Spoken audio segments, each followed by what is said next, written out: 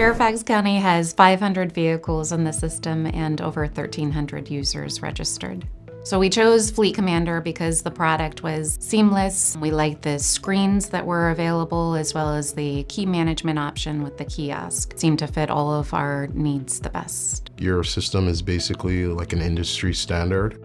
After, going through and testing these various other platforms, Agile just was, above and beyond of the other systems. So our prior system was very cumbersome, required a lot of paperwork, a lot of staff interaction. Employees were required to come up to our office to check out a vehicle. There was significant key management issues, and so we wanted to streamline it to be more modern and require less hands-on from our staff. I think just by the ease of use, by our various agencies being able to use one centralized kiosk, they're being able to do everything independently versus having to come to a DVS employee or come to our office. With the previous company, I would have to manually create reservations and literally hand out the keys to each driver and then receive them at the end of the day, or every Monday I would have to visit security to get the key box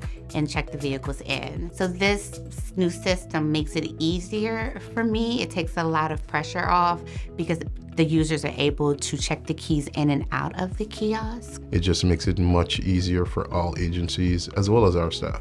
So we had a smooth implementation and great support from Agile. They understood our needs. They met with us in advance to go through all of our requirements. Setting up a new driver takes about 5 to 10 minutes. So once we have new drivers, we set up a profile in the system. I set up their profile, give them access to their groups.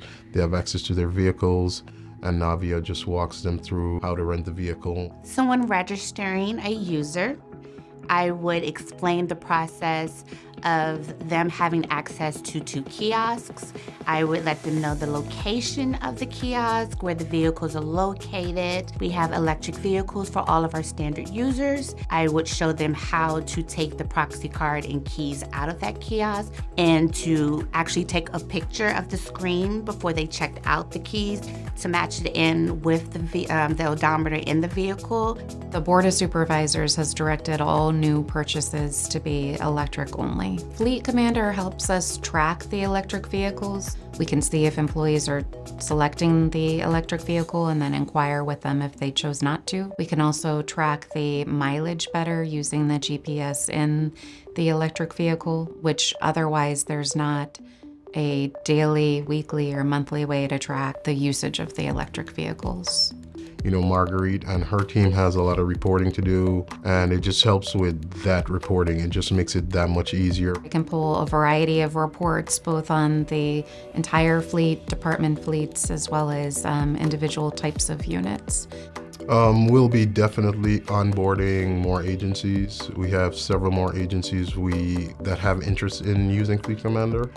In long term, we want to get all of our agencies in the FleetCommander system. So many departments have vehicles that are assigned to their department that they share within their department, and they're responsible for the management of those.